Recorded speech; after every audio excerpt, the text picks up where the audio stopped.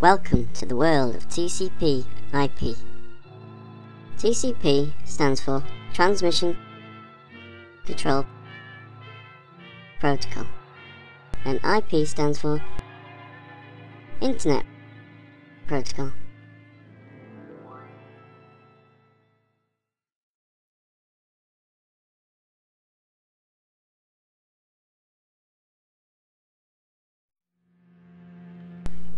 This is the language that computers speak.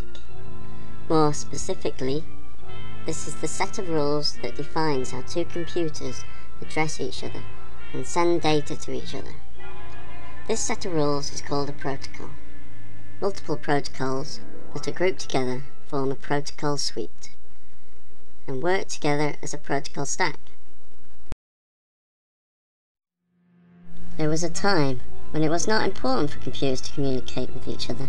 There was no need for common protocol, but as computers become networked, the need for computers to agree on certain protocol has arisen.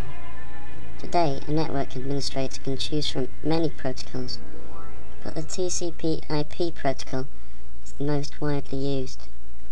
Part of the reason is that TCP/IP is the protocol of choice on the internet.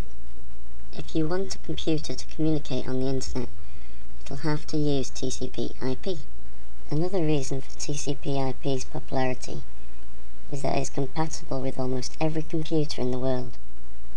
The TCP/IP stack is supported by current versions of all the major operating systems and network operating systems. For example, XP, Linux, Unix, NetWare, and because of this, is sometimes referred to as the language of the internet. TCP/IP has been in use for more than 20 years now, and time has proven it to be a tested and stable protocol suite. So that's all for now. Thank you for watching. Bye bye.